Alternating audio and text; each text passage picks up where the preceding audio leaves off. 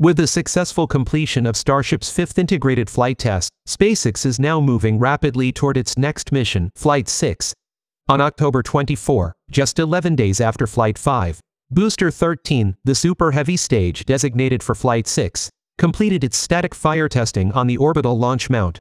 Following this testing, Booster 13 was removed from the mount and returned to the production site for system checks and pre-launch preparations. In the coming days, engineers will make necessary adjustments to the booster's design and update its software based on the data collected during Flight-5, ensuring a seamless mission for Flight-6. Meanwhile, Starship 31, set to fly alongside Booster 13, is currently inside the high bay undergoing heat tile replacements. The team is nearing completion of this process, swapping out old tiles for new and improved ones designed to facilitate smooth re-entry and ocean splashdown. Future flights will further improve the heat tiles, using data collected from both Flight-5 and upcoming missions. With Booster 13's pre-launch testing complete and work on Ship 31 progressing well, SpaceX is on the verge of the Flight-6 launch. The only significant test remaining is the full-stack wet dress rehearsal, typically conducted 1 to 2 weeks before launch. Since SpaceX is not planning major changes to the launch vehicle or mission plans, the next launch will not require new FAA approval. The company already has permission from the agency to proceed with launches, as long as they adhere to the Flight-5 mission plans. In addition to the launch vehicles, the launch pad infrastructure is also being prepared for Flight-6. On Monday evening, teams conducted the first test of the tower arms after addressing minor damages and incorporating recommendations from Flight-5. The arms were raised to the top of the tower, fully opened, and then rapidly closed to simulate the booster catch sequences. Afterwards, they returned to the base of the tower, concluding the test. This operation was crucial to ensure that the arms and their actuators function at the necessary response time and precision for successful booster recovery. Additionally, while Booster 13 was off the launch mount, it was raised to the catch height and held there for several minutes before being lowered onto the transport stand. This test ensured that the upgrades and fixes made to the tower and arms after Flight-5 could adequately support the booster's full weight at the catch location, confirming readiness for future recovery operations. More catch practice tests with the launch tower arms are expected in the coming days as Flight-6 approaches. Given the current pace of work at Starbase, Flight-6 is anticipated to occur between mid and late November, assuming all proceeds smoothly. Interestingly, on October 25, Elon Musk posted a video clip on X, recorded during a gaming session, featuring audio of a discussion with a SpaceX engineer about critical moments from Flight-5.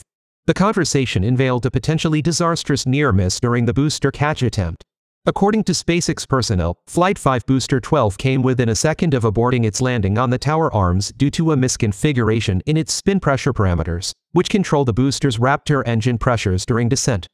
If the spin pressure hadn't ramped up in time, the booster would have been directed to crash nearby instead of successfully landing. The incident highlighted the challenges posed by newly integrated abort and commit criteria. While the team had verified these criteria carefully, the engineers admitted they did not have enough time for thorough inspections before Flight-5.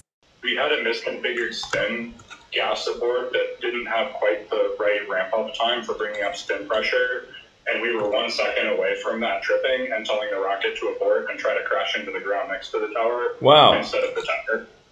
And we knew we had a whole bunch of new aborts and commit criteria that we tried to double check really well, but I think our concern was well placed, and one of these came very close to biting us.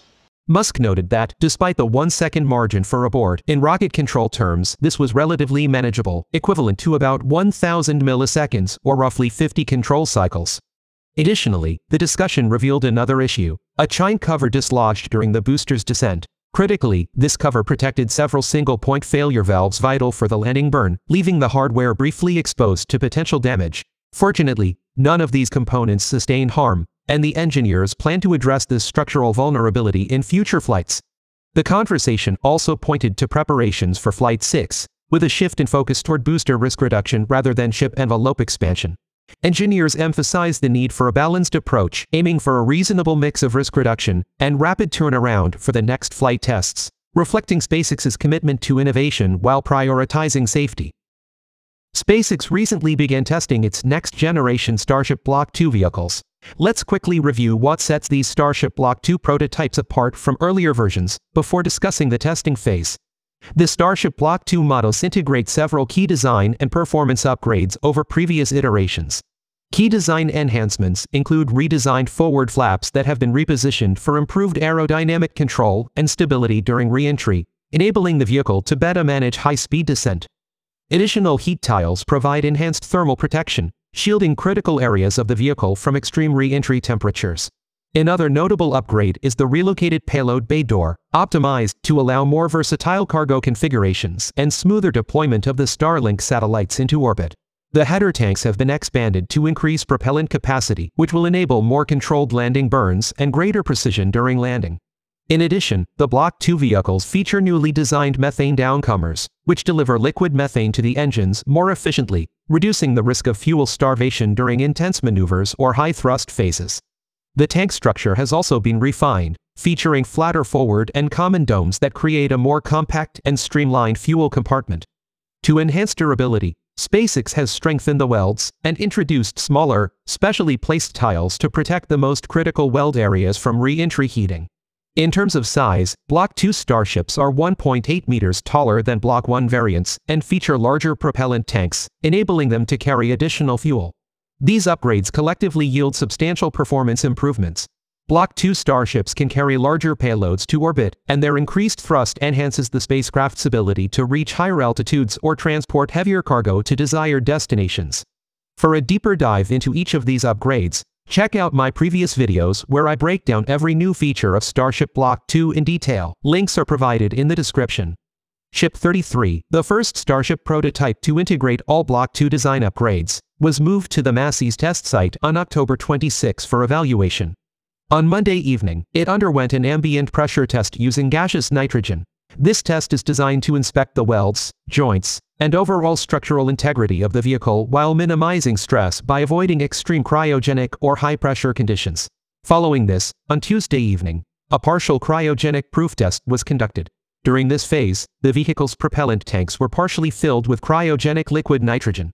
This controlled test environment allows engineers to validate the Starship's structural response under colder and more realistic operating conditions, but without fully loading the tanks. This reduces risk and allows engineers to assess specific parts of the vehicle before subjecting it to a full cryo-proof test. Ship 33 was subjected to a full-scale cryo-proof test on Wednesday afternoon. During this test, both the methane and oxygen tanks were filled to capacity with liquid nitrogen, and the vehicle was held in this state for over 3 hours. Meanwhile, 6 hydraulic rams on the test stand applied force to the aft section of the ship, simulating the thrust of 6 Raptor engines. These images from Starship Gazer clearly highlight the taller structure and expanded propellant tank capacity of the Block 2 ship compared to the previous Block 1 design. This comprehensive cryo-proof test not only ensures the reliability of the plumbing but also provides engineers with the valuable data they need to assess the ship's ability to withstand various flight stresses and detect potential leaks in its structure. Ship 33 is set to return to the build site as early as November 1st. Once at the build site, the vehicle will receive its engines ahead of the static fire testing. It's still uncertain whether Ship 33 will be fitted with SpaceX's latest Raptor V3 engines, which are currently undergoing testing at the McGregor facility in Texas. Ship 33 has been assigned for the 7th integrated flight test alongside Booster 14, with a launch anticipated in early 2025. The construction of the second orbital launch pad is progressing swiftly at a launch site. The flame trench construction is advancing smoothly, with rebar placement underway for the trench walls, while excavation continues to shape the trench. Recently delivered parts at the Sanchez site indicate that SpaceX will implement a double-bucket flame trench for Pad B. This design features 2 pathways for exhaust gas to escape, efficiently dispersing the intense heat and pressure generated during Starship liftoff, thereby reducing thermal and acoustic stress on both the launch structure and the vehicle. The Pad B orbital launch mount is under construction at Sanchez. Teams have begun assembling the second layer of the launch mount over the base structure. This layer incorporates 20 booster quick disconnect mechanisms designed to supply high-pressure gases to the engine preburners, initiating the spin-up of their turbo pumps for startup. The top deck of the launch mount will house a water deluge system that releases large volumes of water onto the launch pad just before ignition. This system absorbs intense heat and mitigates the loud noise produced during liftoff, offering significant improvements over the existing water-cooled steel plates by providing more uniform cooling and enhanced sound suppression. Components for the Pad B booster quick disconnect mechanism have also started arriving at the build site. The launch tower arms, carriage, and ship quick disconnect arm parts are already at the Sanchez site and are being prepared for installation. However, visuals of the booster and ship quick disconnect panels are still pending. These elements are crucial for facilitating the flow of propellants, gases, electric power, and communication signals to the rocket until liftoff, and they are expected to incorporate design enhancements compared to those installed on Pad A. After completing initial inspections and system checks following Flight-5, Super Heavy Booster 12 was moved to the Rocket Garden earlier this week. The insights gained from the thorough examination of this flight-proven booster will help engineers identify specific areas for improvement, resulting in enhancements to the design and materials of future boosters. Elon Musk previously announced that several engines from Booster 12 will be transported to SpaceX's McGregor test facility for rigorous analysis. Testing engines after a real-world flight provides invaluable insights that ground tests cannot offer, as it allows engineers to evaluate how components endure the full spectrum of stresses experienced during a mission, including high temperatures and rapid pressure changes. This post-flight analysis reveals early signs of wear or thermal fatigue, enhancing engine reliability and reusability for future missions. Speaking at the Future Investment Initiative Conference in Saudi Arabia, Elon Musk outlined SpaceX's revised plans for Mars exploration. Here's what Musk revealed at the conference. When is Starship on Mars? Just over 2 years, we'll be sending our first uncrewed Starships to Mars.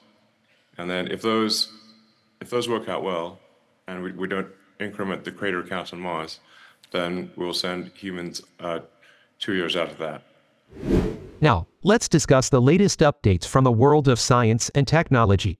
China launched the Shenzhou 19 astronaut mission to the Tiangong Space Station on October 30th atop a Long March 2F rocket, marking a significant milestone in the country's ongoing efforts to expand its presence in space. The Shenzhou 19 crew includes 3 astronauts, each with unique backgrounds and skills. Kai Zhuge, the mission commander, is a 48-year-old veteran who previously flew on the Shenzhou 14 mission. During that mission, he spent 182 days in orbit and conducted multiple spacewalks, demonstrating his extensive experience in human spaceflight. Joining him are Song Lingdong and Wang Heiyao, both on their first mission. Song, a former Air Force pilot, brings valuable aviation expertise, while Wang, a spaceflight engineer, holds the distinction of being China's first civilian female astronaut. Approximately 10 minutes after liftoff, Shenzhou 19 separated from the rocket's upper stage and began its journey to Tiangong. About 6.5 hours later, the spacecraft docked with the station, demonstrating China's advanced autonomous docking technology. Following a successful docking procedure, the hatch was opened, and the crew joined the existing Shenzhou 18 astronauts, who have been aboard Tiangong since April 2024. The Shenzhou 18 team is scheduled to return to Earth around November 3rd after officially handing over operations to Shenzhou 19 crew members. During their 6-month mission, the Shenzhou 19 crew will conduct a variety of scientific experiments, focusing on biological and physical sciences in the microgravity environment. They will also perform multiple spacewalks, which are expected to involve tasks like installing protective measures against space debris and maintaining equipment outside the station. As per reports, China has plans to expand the Tiangong Space Station in the near future to extend its scale of operations and to accommodate international cooperation in scientific research. The 3-module T-shaped Tiangong Space Station was fully assembled in November 2022, and additional modules are expected to enhance its capabilities and support more extensive scientific endeavors. Thank you for tuning in for the latest science news and Starship updates. If you enjoyed this video, please hit the like button, leave a comment, and share it with your friends. Also, don't forget to subscribe to the channel and turn on notifications so you never miss an episode.